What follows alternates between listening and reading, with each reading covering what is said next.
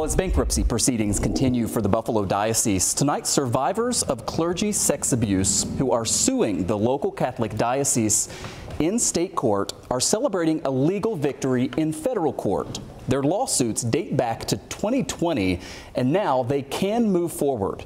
And we're talking specifically about 17 test cases that are among hundreds that have been filed in state court as a result of the Child Victims Act. The diocese asked its federal bankruptcy court judge to keep those cases on hold for further mediation. But Judge Carl Buckeye wrote in his 16-page decision that was released earlier today, quote, "The parties have had ample opportunity to work for a resolution. With each passing day, the lack of settlement suggests the need to try a different approach. Litigated disputes are often settled on the courthouse steps.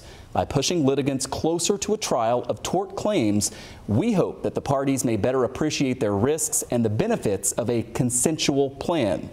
A short time ago, I spoke about the significance of this ruling with attorney Stacey Benson, who represents abuse survivors. How do you describe sort of the significance of the ruling that we got today from this federal bankruptcy judge?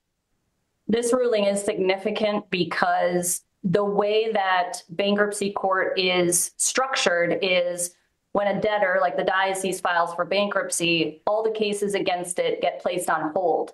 And so all of the survivors, the 850 people who, filed claims under the Child Victims Act and within the bankruptcy court, their cases have been on hold since the diocese filed. We've been basically in a stalemate and lost in the abyss of bankruptcy court for the last 5 years. And this is giving survivors an opportunity to hopefully move that forward. They've been through a lifetime of trauma already. Attorney Stacey Benson there told me that some of these local sex abuse lawsuits could make it to trial here in Erie County in state Supreme Court within the next year or so. All sides are due back in federal bankruptcy court next month.